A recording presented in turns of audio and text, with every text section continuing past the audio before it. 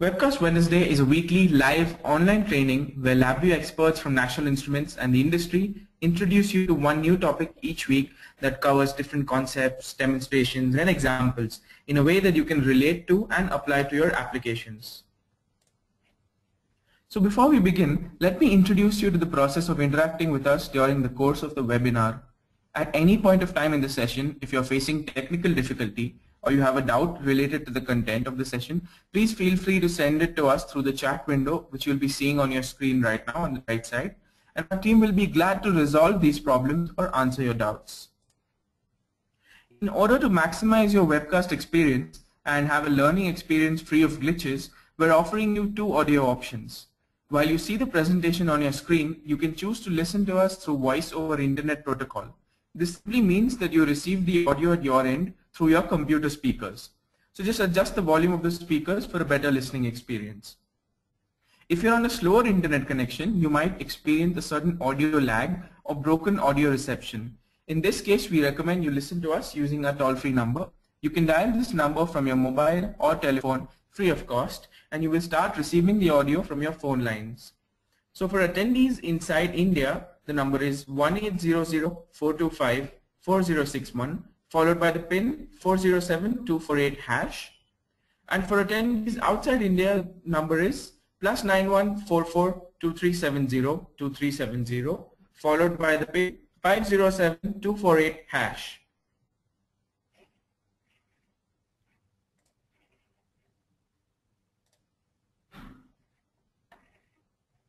So today's session is on power monitoring with NI LabVIEW. My name is Dhruv Choksi and I'm an applications engineer here at National Instruments, India. So let me start by talking about the power grid. So what you see on your screen right now is basically an image of the Earth, which was taken at night, and various segments of the globe were basically stitched together to give you what you see on your screen right now.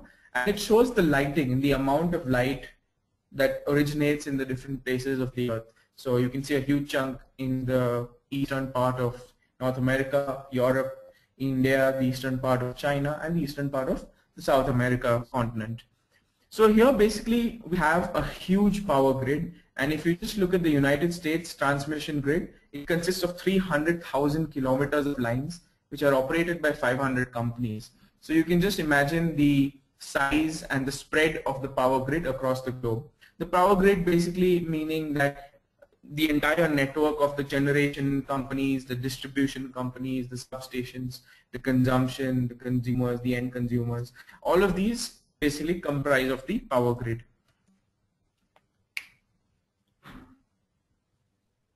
So this is basically what the current state of the power grid is today, and we use good technology. Nevertheless, it's old, and we basically have a generation plant, and then there's a transformer which steps up the voltage, then it's transmitted at high voltage, and then when you reach the area where you actually want to distribute it, there's going to be a neighborhood transformer which will actually step down the voltage, and then there'll be local lines which carry this low level voltage to the individual consumer. And then there's a small transformer outside on poles which will generally convert and step down to 20 volts, which is what we get at our homes. So we've got we've got analog meters which tell us the amount of energy that we're using in terms of kilowatt hours, and this is what the grid basically looks like today. However, the grid is evolving over time, so we're going to have a lot of different sources of energy which are going to produce energy, and all of them are going to pump it into the grid together. There are new techniques that are coming up, there are new business scenarios which are being generated because of the evolution of the grid, and it's basically moving slowly towards a better system. So currently we've got very partial control and the grid is not optimized. There might be times when your demand is higher than the generation, and there might be times when the generation goes waste because there isn't so much demand. So there is poor integration of renewable sources as well, and there's a lot of reactive maintenance which is required. So then as we move on, we talk about ways and methods of improving the scenario as it exists today. So the future is basically a smart grid. Now what do I mean by a smart grid? So basically engineers and scientists worldwide are collaborating to create a smarter grid to improve the grid integration of renewable energy sources to implement automated analytics, to advance situation awareness, improve overall energy efficiency, and so on. So National Instruments offers design tools, test systems, and embedded deployment platforms, which give these engineers the ability to rapidly explore new approaches, to streamline discovery and production, and to deploy their innovations in ruggedized measurement and control systems.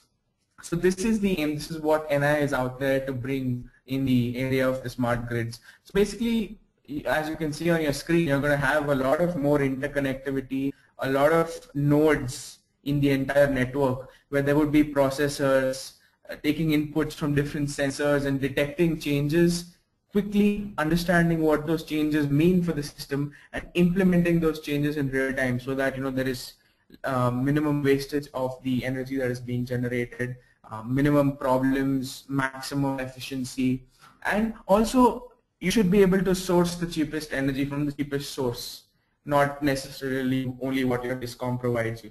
So all these improvements together is something that come up in the form of a smart grid, and this is what NI is out there to make possible for the engineers who are trying to do this. So basically what we want is better data collection and visibility, which enables you to understand the situation better. We want smarter and automatic protection schemes, and integration of green generation storage and demand management and response in real time. So in order to do this, basically you need a process called power monitoring. You basically have to be in a position to accurately find out the energy usage and the energy efficiency. You need to be able to monitor the power transmission and distribution lines, as well as the generation and storage plants. So if you just look at the power transmission and distribution, you come to a point where you understand that you need to do power quality monitoring, you need to do phasor measurement.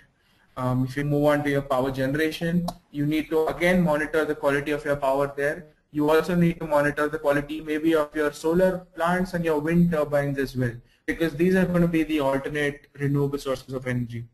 And then if you come to your location, or if you come to the end user, again you need to monitor the power, the amount of power, the quality of power, the power factor. All these are quantities which have an implication not just on your bill, because you need to pay extra if you have a bad power factor, but also on the overall efficiency of the entire system. So in order to make this possible, you need to do power monitoring. And in order to make power monitoring possible, NI provides the right tools. So let's have a look at that. So this is something that I had put together, which shows a little Compaq Back, which is a rugged instrumentation platform that NI provides. And I'm basically going to be monitoring two different loads. One is an inductive load and one is a resistive load. So I'll show you that demo in just a moment. So before that, let's move on to what the actual NI tools are. So if you go to talk about the kind of toolkits, the kind of products, the hardware, the software that NI provides to do power monitoring, basically what is on your screen on the top left is a block diagram of a very simple LabVIEW program that I will open up and show you right now. It basically acquires voltage and current, which you can further take on, do some processing. You can easily find out the power and do a bunch of measurements following that. There is also something called the electrical power suite, which is an add-on toolkit which is available with LabVIEW, which you can see on your right side. So there are a bunch of functions which are made available to LabVIEW once you've installed that, and you can use those to do a bunch of analysis on 1, 2, 3 different phases of power lines that you've got. If you move to the bottom, on the left hand side you have the Compaq Back platform, which is connected to a PC, and you can acquire your voltage and current from the Compaq Back and carry it to your PC, understand what that data means, calculate the power and maybe log it, send some algorithmic results to another actuator or whatever you want. So the demo I'm going to show you right now is based on Compaq Back with two analog I/O nodes which will acquire my voltage and current. I'll take you to that in just a moment. And on the right side at the bottom, what you see is the Compaq Trio, which is another deployable platform that NI provides, on which you can create programs and easily deploy them in order to do closed loop control or acquisition and processing and actions based on the data that you process. So let me take you through the demonstration that I've created right now.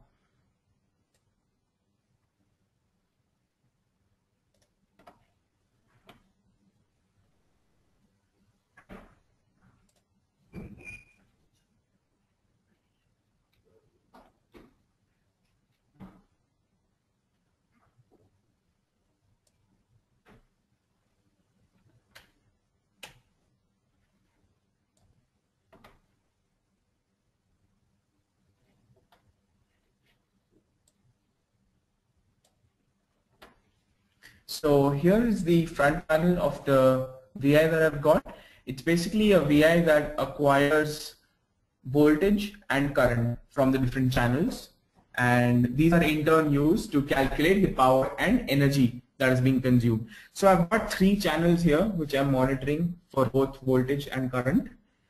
However, I've got loads currently loaded onto only 2 of the 3 channels. So one of them is a resistive load which I have turned on and which is drawing a peak voltage of around 300 volts, which is visible on your screens right now. And besides that, now I'm going to turn on an inductive load. I've got a fan, it's a coil. And you can see as soon as I turn it on, you can see that it's drawing about 150 volts peak to peak, which is visible. I can directly read this off the graph. So I'm regulating the speed of the fan using a regulator. So it's on the minimum speed right now. I'm just going to increase that now. And you can see that it's drawing about 220 volts peak to peak at the moment. And I'll increase the speed to the maximum. Now you can see it's about 340 or 350 volts peak to peak. Right, so this is for the voltage. I can just click on this tab here to show me the current waveforms. So this is a very simple VI that can be created. I'll show you how to create VI of this sort on your own as well.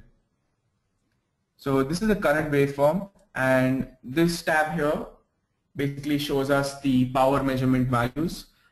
It shows me the active power, the fundamental active power, and the reactive power as well, because I've got not pure resistive load but inductive load as well. And this tab here is going to show me the amount of energy that is being consumed. The active positive energy, the active negative energy, the reactive inductive energy, the reactive capacitive energy. All the different calculations that you want can be done from here. So let me take you back to the voltage waveforms, and I'm going to stop this VI at the moment, and I'll show you a block diagram of a very simple VI that I created, which you can do yourself.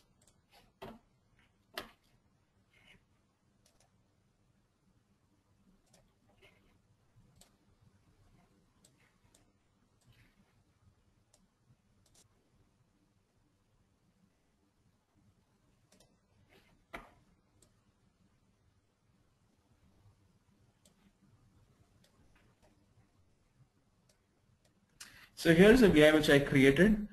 This is basically the front panel of this VI.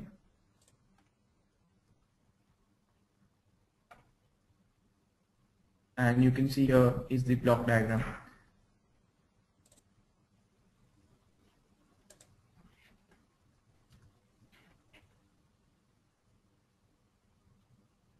So if you see here on the right side, I've got the block diagram. It's very simple to create. All I have is one little DAC assistant.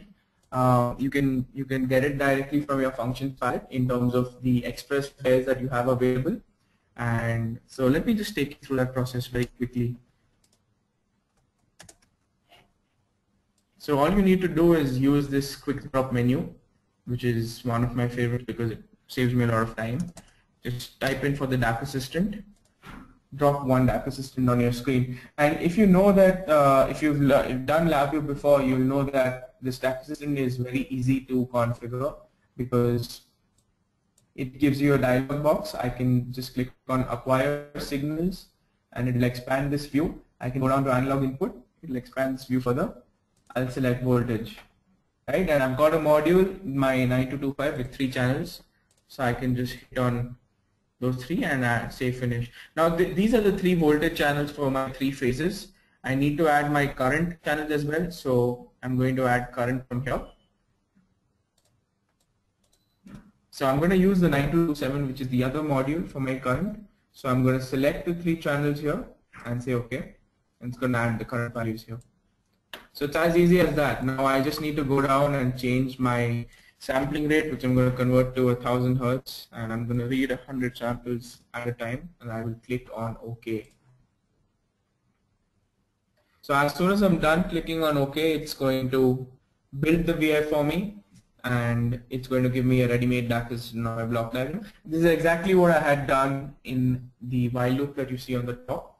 And all you need to do is take the output, split the signals, select the voltage channels, club them together and put them onto a graph. Select the current channels, club them together, put them onto a graph. And that's it. And then if I just simply run the program, you'll see that your graphs will update with the voltages and currents. You can see that on the left-hand side of your screen on top.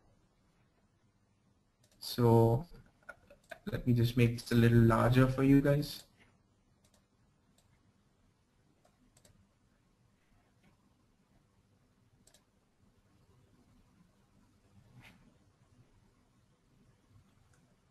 Right, so this is the current and the voltage that is going on.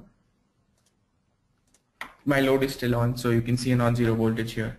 So that's about it. It's as simple as that. This is the only data acquisition part of it. After this, it's basically all about the processing. It's all about what sort of processing you want to do, what calculations you want to do.